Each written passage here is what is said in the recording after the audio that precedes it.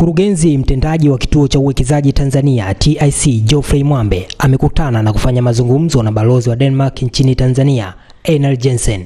Miongoni mwa mambo ambayo wameyazungumza ni pamoja na wawekezaji nchini Denmark kuja kuwekeza Tanzania kwani kuna mazingira mazuri ya uwekezaji.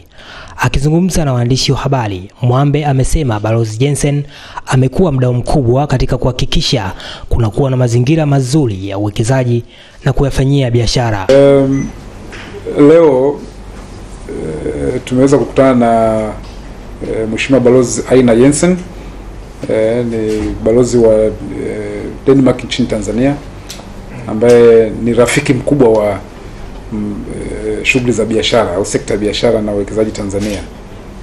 Balozi Einar amekuwa hapa kwa muda sasa akisukuma uimarishaji wa mahusiano kati ya Tanzania na Denmark, na lakini pia orientation yake kwa kiasi kikubwa ni kuhakikisha kwamba mazingira ya biashara yanakaa sawa sawa, na Denmark kipekee huwa ina support mazingira yetu ya biashara. Ina support pia taasisi ya sekta binafsi TPSF, lakini pia ina support local investment climate initiative LIC, ambazo wamesaidia sana nchi nzima, na hasa Dodoma, Kigoma na maeneo kama hayo, kuhakikisha kwamba taratibu za kuwezesha wafanyabiashara, wajasiriamali zinawekwa vizuri na kupunguza urasimu mkubwa ambao upo. Lakini pia wanasaidia PAS, ambayo ni taasisi ambayo inasaidia kutafuta masoko na kuhamasisha kilimo na hasa bidhaa za kilimo, ambayo ni eneo muhimu sana kwa sababu inabeba watu wengi sana wa Tanzania ambao wanashiriki kwenye kilimo. Lakini pia amekuwa akihamasisha na makampuni ya Denmark kuja kuwekeza nchini. Na moja ya kampuni ambayo wengi wanaifahamu, kuna COWI, ni wale consultants ambao wamekuwa kwa muda mrefu hapa wakishirikiana na serikali kwenye miradi mingi ya serikali ya maji, barabara nini. COWI wamekuwa wakishiriki sana. Lakini pia kuna kampuni ya Emerging Power Market ambayo EMP, ambayo wanataka kuwekeza kwenye umeme kwa kutumia solar, kwa kutumia upepo kule Dodoma na Singida, eneo ambalo lina upepo mwingi sana, na wamefanya feasibility study tayari, wana mitambo iko kule, wapo kwenye hatua za mwisho kuweza kuanza uwekezaji wao pale. Nayo ni kampuni ya Denmark kwa kiasi kikubwa. Lakini pia na Denmark tunafahamu wanatumia sana umeme mwingi, wanaotumia Denmark ni wa upepo. Wanatumia zile windmills ambazo zinazunguka ambazo of course zikikaa sehemu kwenye eneo inapendeza. Hata wakati kwa wale waliofika Denmark, wakati unaingia Denmark Copenhagen, na kabla hapo hata baharini kabisa, kilomita nyingi na bahari wameweka hizo windmills nyingi zaidi ya 1000 ngapi hivi. Wanatengeneza umeme mwingi sana. Kwa hiyo ni watu ambao wame advance kwenye hilo eneo.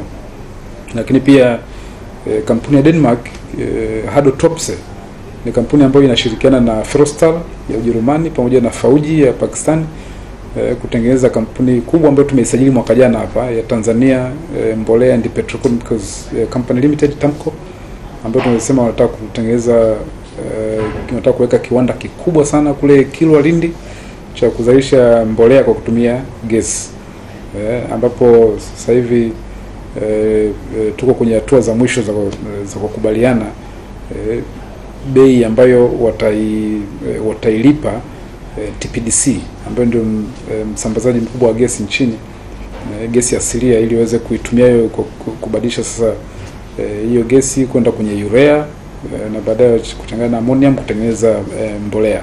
Kwa upande wake, Balozi Jensen amesema nchi hizo mbili zimekuwa kwenye ushirikiano mkubwa kwa miaka 50 na kwamba nchi ya Denmark imekuwa ikisaidia katika mambo mbalimbali yanayohusu uwekezaji. It's a pleasure to be here today, Mr. Mwambe. You're right, Denmark has been a close friend of Tanzania for more than 50 years. We have been very much engaged in the improving business And we, as you mentioned, we're supporting PAS, Private Agriculture Sector Support Program, that provide credit facilities for farmers. Last year, 170,000 farmers got actually loans to improve production. We work through Agricultural Markets Development Trust that we support. We support TIC, as you also mentioned. So we are very much involved in improving business. And I think what you have done and Tanzania has done in preparing this blueprint on reforms in the business environment is excellent work. Now the difficult part, of course, is to implement it, and we will be more than happy to come and assist you on that, because right now Tanzania is number 137 on doing business in the World Bank Index, and I'm sure you can improve that. It just takes you to implement some of these reforms, and we will be very happy to assist on that road. Just like I will continually commit myself to bring in investment to Tanzania. We've had a couple of business delegations here, and I think just to mention two of the big projects opportunities here in Tanzania. One is wind energy. You have a lot of wind here. Wind measurement shows that it's very feasible to do wind farms in Tanzania at a good cost also, and we are engaged. We have convinced Danish investors to come to Dodoma and look at the first wind farm just outside Dodoma. You saw it in Copenhagen when you were there in June, and it is very feasible, and you can have them close by, and it's green energy. So I'm sure the Danish companies will participate in the tender that is out right now for providing wind energy. Also very important, we believe that Tanzania needs more fertilizer. The farmers are only having 10 kg on average per hectare now.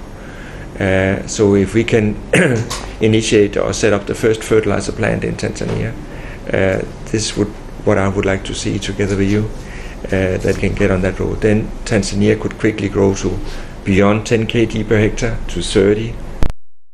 Like in Kenya. Double your output from the farmers. So it could be the start of a green revolution for the farmers here in Tanzania. That would be a big benefit for farmers and for your agricultural production. We remain committed to finalize the negotiations and quickly get the start of the fertilizer factory building up and running. Thank you very much.